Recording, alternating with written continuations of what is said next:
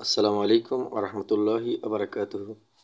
Bangla tutorial মেলায় স্বাগতম জানাচ্ছি। আমি মশিউর রহমান। আমি আজ যে টিউটোরিয়ালটি করতে যাচ্ছি সেটি অষ্টম শ্রেণীর দ্বিতীয় অধ্যায় অনুশীলনী 2.2 এর 12 নম্বর প্রশ্নটি। এর আগে আমি ধারাবাহিকভাবে 11 নম্বর প্রশ্ন পর্যন্ত করে দিয়েছি। সেগুলো যদি তোমাদের দেখার প্রয়োজন হয় দেখে নিতে পারো। আমি 12 নম্বর প্রশ্নটিতে চলে যাচ্ছি। খেয়াল করো, এখানে বলেছে এক ব্যক্তি একটি ঋণদান সংস্থা থেকে বার্ষিক 8% চক্রবৃদ্ধি মুনাফায় 5,000 টাকা ঋণ নিলেন। তাহলে এখানে যেই মুনাফাটা এটা হলো চক্রবৃদ্ধি মুনাফা, আর ঋণ নিয়েছে 5,000 টাকা, মুনাফার হারটা হচ্ছে 8%। এখন বলছে প্রতি বছর শেষে যে তিনি 2,000 টাকা করে পরিশোধ করেন, দ্বিতীয় কিস্তি পরিশোধের পর তার আর কত টাকা ঋণ থাকবে সেটা বের করতে হবে। তো এখন আমাদেরকে যেহেতু বলছে যে প্রতি বছর শেষে 2,000 টাকা করে তিনি ঋণ পরিশোধ করেন, তাহলে আমাদেরকে এক বছর করে হিসেব করতে হবে। তো প্রথম কিস্তি পরিশোধ করার পরে আবার আরেক বছর হিসেব করতে হবে। তাহলে আমরা চলে যাচ্ছি প্রশ্নটিতে। 12 নম্বর দেওয়া আছে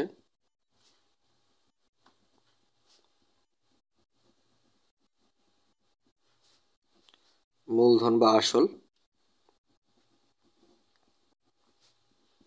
P = 5,000 টাকা বলেছে।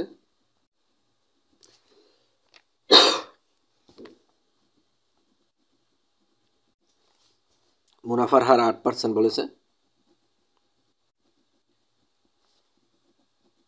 মুনাফার হারকে আর দিয়ে প্রকাশ করা হয়, আর = 8%। 8% অর্থ 8কে 100 দিয়ে ভাগ, আর 8কে 100 দিয়ে ভাগ দিলে হবে 0.08। এখানে সময়টা হবে n,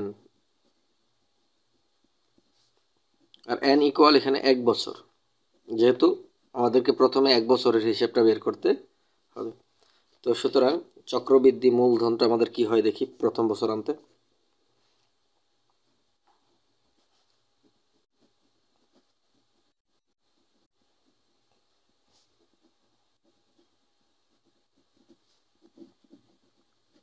প্রথম বছরান্তে চক্রবৃদ্ধি মূলধন। তো চক্রবৃদ্ধি মূলধনের সূত্রটা হচ্ছে C = P × 1 + R whole to the power n। 1 + R whole to the power n। এখানে আমরা মানগুলি এখন বসিয়ে দেব। P এর মানটা হচ্ছে 5,000। 5,000 বসিয়ে দিলাম, যেহেতু এটি পাটিগণিত তাহলে 1টা 1 হয়ে যাবে। আর হচ্ছে 0.08, আর n হচ্ছে এখানে 1 বছর, যেহেতু 1, তাহলে 5,000 ঠিক থাকবে। আর এখানে হয়ে যাবে ইনটু দিয়ে আমরা লিখতে পারি 1.08, অর্থাৎ 1-এর সাথে যদি 0.08 যোগ হয় তাহলে 10 শূন্যের সাথে যোগ হয়ে 1 হলো, আর 10 দশমিকের উপরে 0.8 রয়ে গেল। আর পাওয়ার 1 বলতে একবার, অতএব এটাকে আর পাওয়ার রাখতে হবে না। এবার আমরা 5,000-এর সাথে এটাকে গুণ করব। আমাদের 5,000-এর সাথে গুণ করলে কি হয় আমরা দেখি। তোমরা ক্যালকুলেটরে চলে যাচ্ছি। 5,000 এটার সাথে গুণ হবে 1.08, তাহলে 5,400 টাকা হচ্ছে। 5,400 টাকা। তাহলে 1 বছর পরে চক্রবৃদ্ধি মূলধনটা হবে 5,000 টাকা, 5,400 টাকা। এখন এখানে বলছে যে প্রতি বছর শেষে সে 2,000 টাকা করে কিস্তি পরিশোধ করে। তাহলে আমরা এখানে প্রথম কিস্তি পরিশোধের পর বাকি টাকা, প্রথম কিস্তি, যেহেতু 1 বছর পরে আমাদের কিস্তি দিতে হবে, এই জন্য প্রথম কিস্তি পরিশোধের পর বাকি টাকা,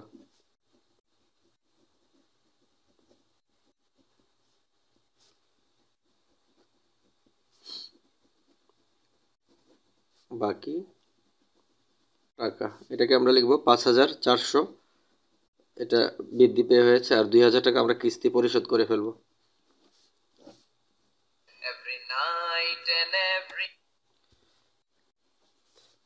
5,400 থেকে 2,000 গেলে 3,400 টাকা থাকতেছে। তাহলে এই 3,400 টাকা এখন আমাদের দ্বিতীয় বছরের জন্য মূলধন। তো এখানে মুনাফার হারটা 8%, এটা রয়ে যাবে, এবং সময়টা 1 বছর, যেহেতু আমাদের 1 বছর পর পর হিসেব করতে হবে। দ্বিতীয় বছরান্তে চক্রবৃদ্ধি মূলধনটা আমাদের যা হবে,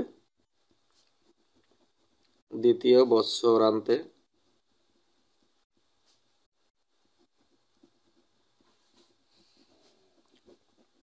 চক্রবৃদ্ধি মূলধন। এটা p into 1 plus r whole to the power n, p into 1 plus r whole to the power n। এখানে আমরা এটাকে p লিখে নিতে পারি।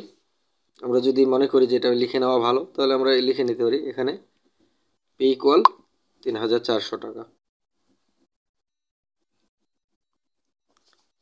তাহলে এখানে p এর মানটা 3400 টাকা হবে।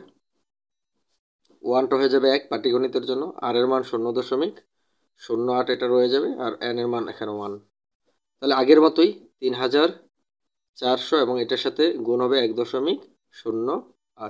এখন আমরা 3400 সাথে 1.08 কে যদি আমরা গুণ করি কি পাচ্ছি আমরা দেখি।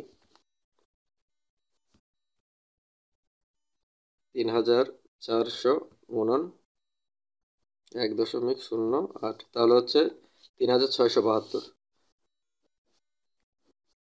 3672 টাকা।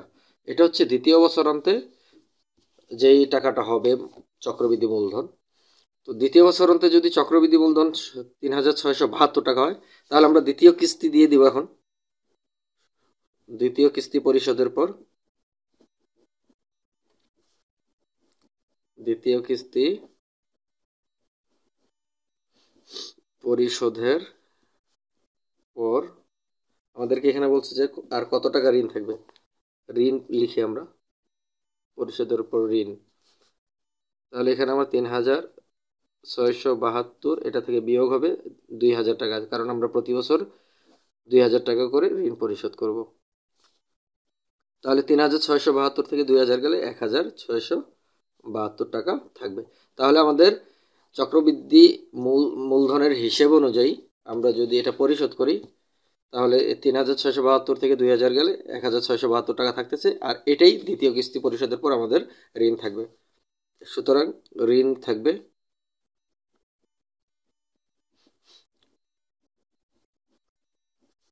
1672 টাকা। তাহলে আমাদের 12 নং প্রশ্নের উত্তর হয়ে গেল। আশা করি তোমরা বুঝতে পেরেছো। আর যদি কোনো কারণে কোনো সমস্যা থেকে থাকে অবশ্যই আমাকে কমেন্ট করে জানাবে। আর আমার ভিডিও যদি ভালো লেগে থাকে অবশ্যই লাইক করবে এবং শেয়ার করবে। আমার চ্যানেলটি যদি এখনও সাবস্ক্রাইব করে না থাকো সাবস্ক্রাইব করে ফেলো এবং বেল বাটনে ক্লিক করো পরবর্তী ভিডিওগুলি পাওয়ার জন্য।